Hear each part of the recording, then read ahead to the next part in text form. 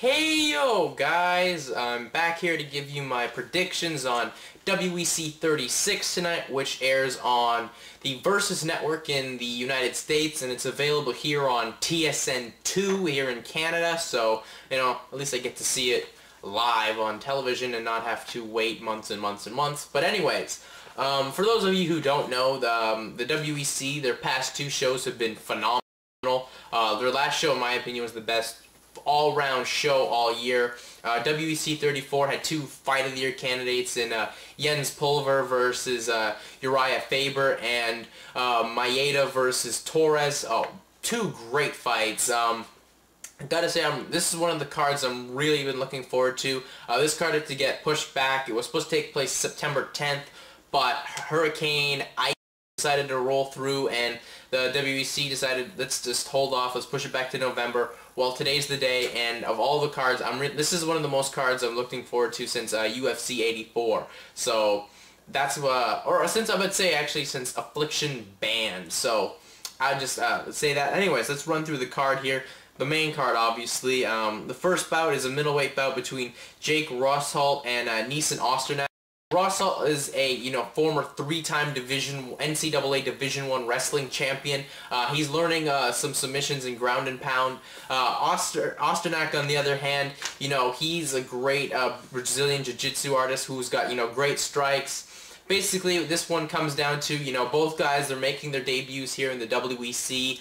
There's going to be a lot of nerves, so I'm going to have to throw my prediction who, he's developed how to handle the nerves. I mean, come on, if you're a former three-time NCAA Division champion, there's a lot of nerves on you. There's been a lot of pressure, and you've come through. I see that being here with Rosholt here. I just see him, being able to weather the storm, and, he's obviously got the advantage in takedowns, and I think, he will be able to ride out a decision.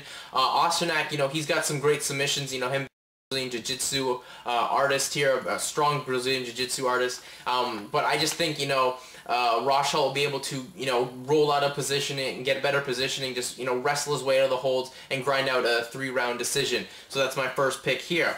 Then we move on to a fight that I'm just absolutely looking forward to. I didn't think it was going to be even on the main card, but it actually is, which I'm just stoked about. That is going to be Rani Yahya versus Yoshiro Maeda. For those of you who don't know, as I just already did state, Maeda had a potential fight of the year, and it is, in my opinion, the fight of the year with Torres, who is the Bantamweight champion, Rafael Torres, and it was just an awesome fight. I mean, Maeda gave it all out. He really looked like he was going to take the title. Unfortunately for Maeda, Torres bounced back in the second round, and they had to stop the bout due to doctor stoppage, as both his eyes were almost swollen shut, so it was an extremely interesting fight here. Now when we look at this one, Yahya, he is an expert submission artist. He's coming off two losses, the one being to former WEC lightweight champion Chase Beanie, and the other one being Kid Yamamoto. Really, how do I see this one going? Maeda, he is just an absolute type fighter. He likes to, throw the punches. This is your, grappler versus striker bout. And really, I always have to go with the grappler in this situation. This is my upset pick here, ladies and gentlemen. I'm going to pick Rani Yahya to defeat Yoshiro Maeda here. I just, see this fight, getting to the ground, Yahya, just locking on a submission and just ending quickly. I mean, let's not discredit Maeda. Maeda is a strong grappler. He can put a submission on you too and end a fight, but I mean, come on. Yahya is just out of his league in that submission department. Once it's on, it's going to be good night, and that's my prediction there. Then we move over to the next bout, which is a featherweight bout between Jen's Little Evil Pulver and Leonard Garcia. This one is a real bout. I know Pulver, he's trying to come back off the, tough loss to Uriah Faber. I mean, Faber just really conditioned Pulver here, and I don't think, that's going to be a major issue because Pulver's not going 5 rounds, he's going 3, unlike that last fight. Garcia, he's a strong fighter too. I mean, they both have great power punching, and I just think this one's going to, be a brawl. They're going to let him fly, and it's basically going to be who's got the more power to connect. But, I mean, I think the reason I'll go with Pulver here, Pulver is my prediction. Pulver will be able to, he's got more tools of the trade to be able to defeat Leonard Garcia here. I think he's got, submissions in him, and I think, he can even, get a knockdown, and not even a full knockout, and then just, to loosen up Garcia and lock on a submission and, end it late second round, early third round. See that one this one going to decision. If Garcia pushes Pulver to the distance, I mean, Pulver's cardio has never been, that great, but like I just said, he's not going 5 rounds, he's going 3, so I just have to predict, the power, will, I think Pulver will just catch Garcia and then, potentially lock on a submission or just plainly knock Garcia out there.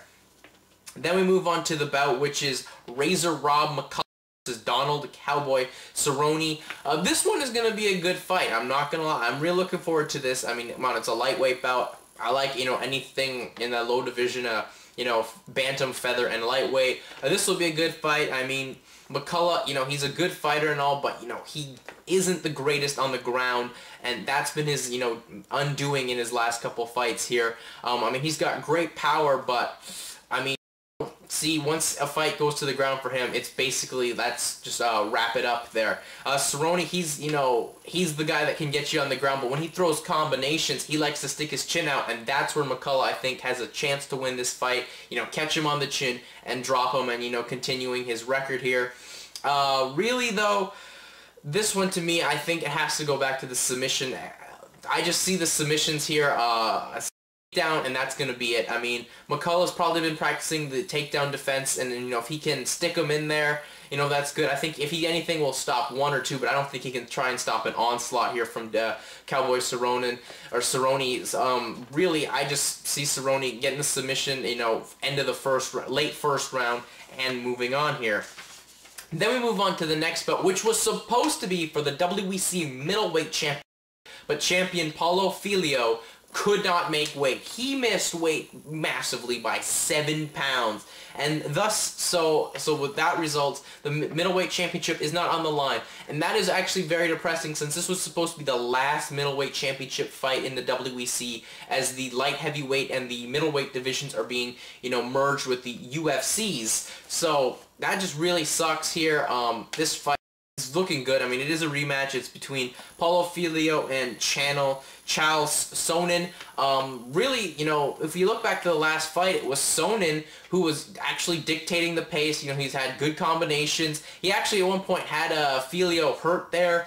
But, once Filho realized, oh, I gotta get myself in gear here, I gotta get in this fucking fight and, get a chance to win. He did that, and, he locked on a submission. Sonnen, on the other hand, didn't tap. It was the referee making the stoppage because he heard how loud Sonnen was screaming out in pain, which is a good thing. The referee was just looking out for Sonnen, and Sonnen even admits that. So, really, how do I look at this fight? Well, I think it's probably going to go the same way. But, I mean, Filho, in his last couple fights, hasn't looked that great due to the conditioning issue, and him missing the 7 pounds, that's really going to be there. But I think, him and his strikes, it's going to come down to, him having maybe a bit more power, a bit more weight behind the punches as, normally would. I just still see it being the same way. I don't see him being able to, Sonnen, on the other hand, being able to knock down Filho. But then again, anything can happen. This one's a really close one to call, but I guess, I said it would go the same way, but I don't know. I mean, maybe the Sonnen will here just, make Filho work around the cage and, gas himself out, go for a takedown, and then ground and pound him into a TKO stoppage, probably late second round, early third round. So I would actually go for a pick here, being Sonnen. So that would be my 2 picks there. And then we move on to the main event, which is for the WEC Featherweight Championship. It's Urijah Faber versus Mike Brown. This fight really looks good. I mean, when you look on paper, you have the best fighter in the world at 145 pounds in Urijah Faber, making his title defense against Mike Brown. I mean, Brown is really, really good at, grappling, wrestling, and, striking. But Urijah Faber is leaps and bounds better than him in all those aspects. I don't see Mike Brown being able to get a knockout on Faber, And, I just don't see any of that. I mean, Faber is a card conditioning machine, as he proved in his last fight. So, I mean, he's gonna, come at him like at Brown full force throughout the whole fight, as he basically did full force in his fight with Pulver, which was 5 rounds, and he wasn't even breathing heavy in this thing, in that bout, which went the whole distance. So I just don't see Brown being able to. I see Faber being able to use his amazing ability to get a submission, 3rd round, and defending the Featherweight Championship, and proving why he should be in your top 5 pound-per-pound list. He's in mine. He's at least 4 or 5 in mine. I haven't, updated mine in a very long time, but he's up there with me. This looks like a really fun night of fights. Hopefully you guys have to check it out. If you're not, sorry for your luck, but you're missing a great show. Remember, this does start at 8, as opposed to, them normally starting these cards at 9, but they don't want to compete with the Ultimate Fighting Championship's Ultimate Fighter tonight. That's the main reason it's that late.